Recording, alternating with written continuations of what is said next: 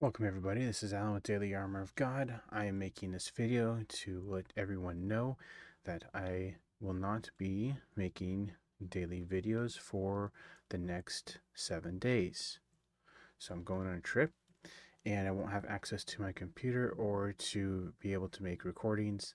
So I just want to let you guys know, and also to let you guys know, don't give up on your daily reading just because I don't release a video. Um, my suggestion is, if you are following this particular reading plan, the reading the Old Testament chronologically, 111 days, if you are following that, and if you're all caught up, then guess what? There's still so many more different reading plans you could read. There's still so much you could read on your own, and so many different Bible studies you could do. Don't give up reading daily just because I may not post a video. And this is good advice for if anything ever happened to me. Never give up your daily Bible reading, no matter what the circumstance is, no matter what the situation is, no matter what you're going through, even if you're sick, even if you're depressed, even if you're tired, even if you're busy. Read the Bible every day and be in prayer every day.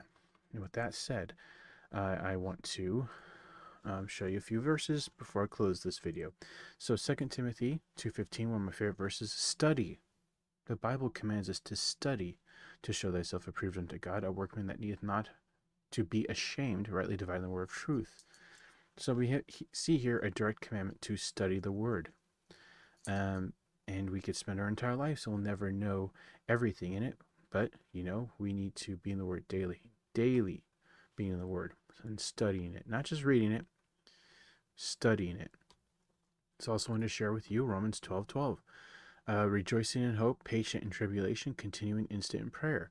Why am I showing you this verse? Because this last part mainly, continuing instant prayer. Being instant in prayer. What does instant mean? Well, what does instant mean?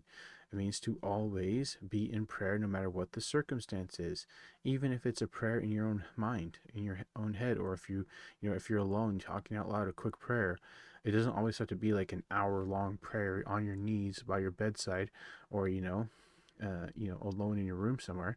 No, yeah, it's good to set dedicated time for prayer. It is, but it says right here, continuing instant prayer, no matter what you're going through, instant in prayer.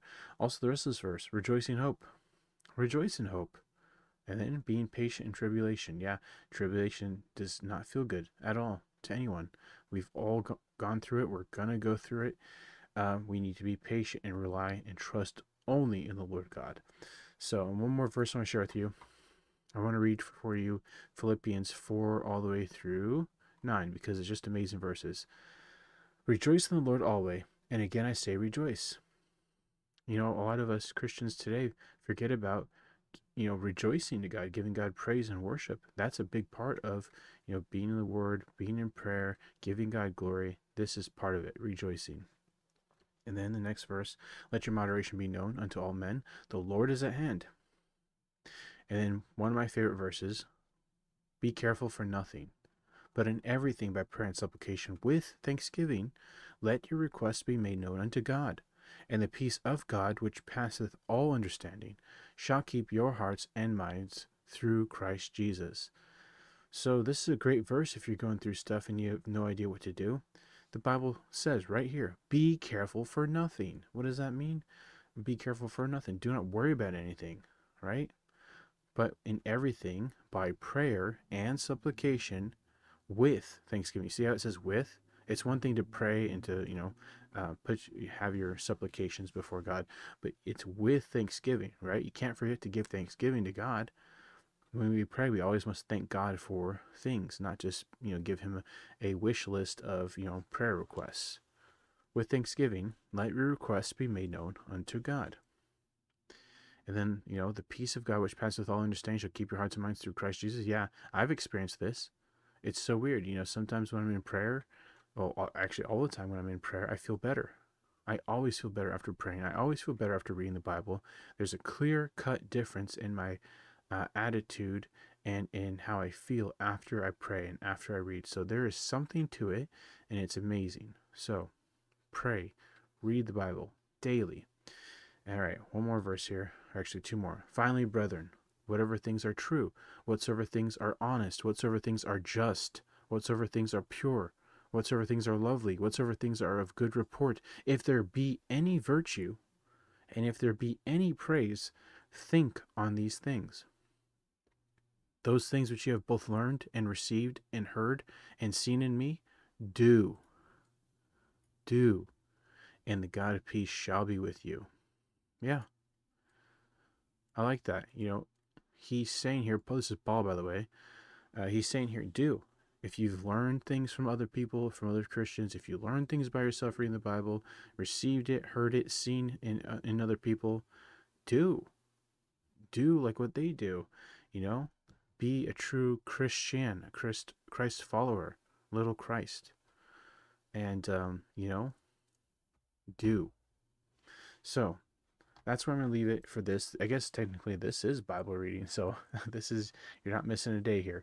So I just wanted to let you guys know that, yeah, I won't be able to do the proper reading plan chronologically through the Old Testament in 111 days, but we are going to finish it. I promise you that, God willingly, that is.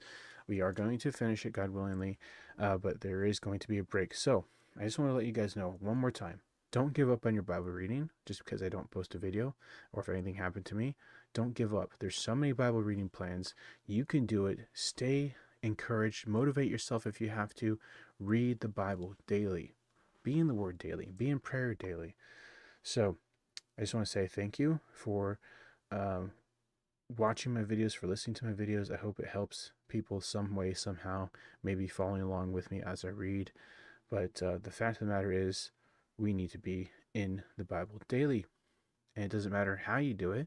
I don't care if people don't want to listen to me or don't want to watch my videos. All I care about is reading the Bible and helping people if I can in some way, shape, or form. So remember to read, remember to study the Bible, be in the Word daily, and God willingly, we'll see you in a week with more of our Bible study, our Bible reading plan of chronologically through the Old Testament in 111 days. So thanks again, and God bless. Take care. So we'll see you later. Bye-bye.